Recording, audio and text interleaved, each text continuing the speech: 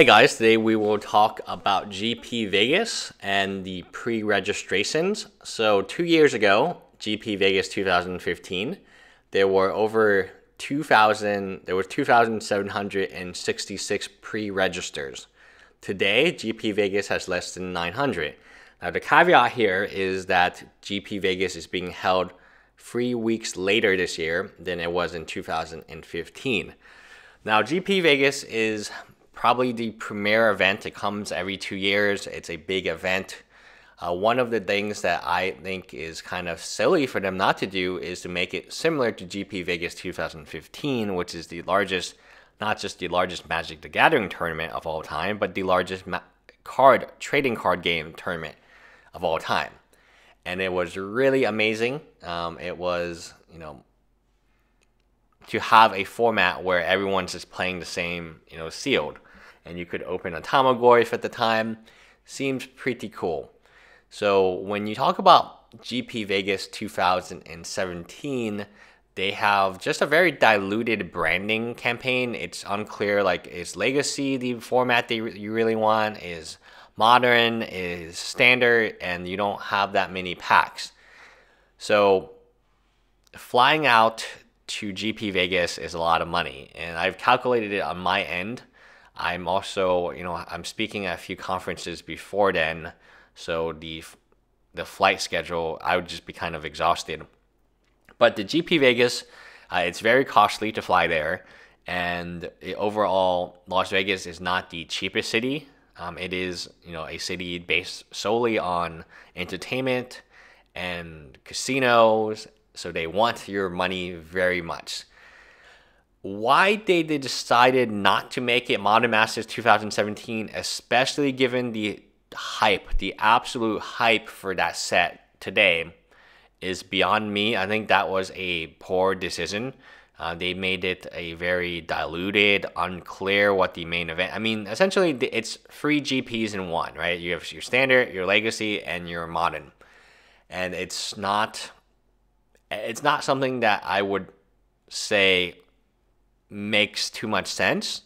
Yes, I know that you want to bring as many people as possible, so therefore you're appealing to as many demographics and as many players as possible.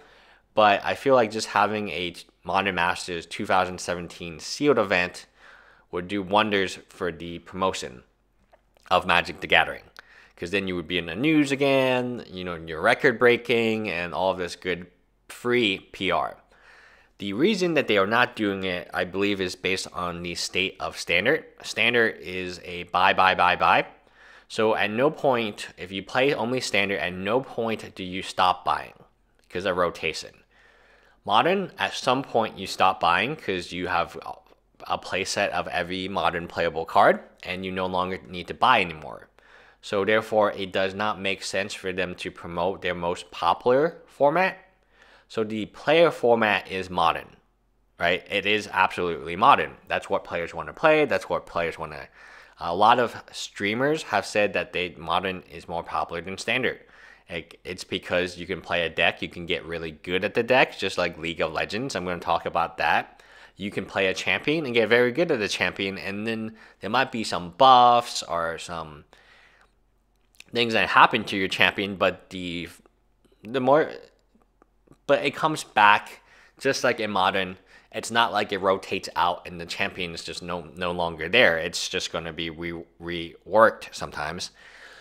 So overall, I think it's a big missed opportunity for Wizards of the Coast to get really good PR. Had they gone with Modern Masters 2017, a sealed event, which they knew would be record breaking, they would have done very well. In this set, you have Lily, you have Goyf, you have Blood Moon, was kind of a weird card to have 5 Zendikar fetch lands. So you're talking about if a ton of people are opening this product, they're going to be amazing stories about someone's pool will probably have one of each fetch land. It's a possibility, right? With that much product being opened, it would be quite amazing. I would love to see that. And other very low probability variances because just so many people are opening packs. Overall, I do feel like they made a mistake here, and it should have been Modern Masters 2017 event, just like it was in 2015. The mistake will result in less players going to Vegas than would normally go had they just done the same event with this set. The set is very good. It is very hyped, and I don't understand why they chose to do a very diluted GP. So this GP is similar to every other GP. It's just like we combined 3 GPs into one. There's nothing too unique about it. So if you're going to fly, you're going to spend the money for the hotel, you're going to stay a day after, which I would highly recommend. It's not something that is unique.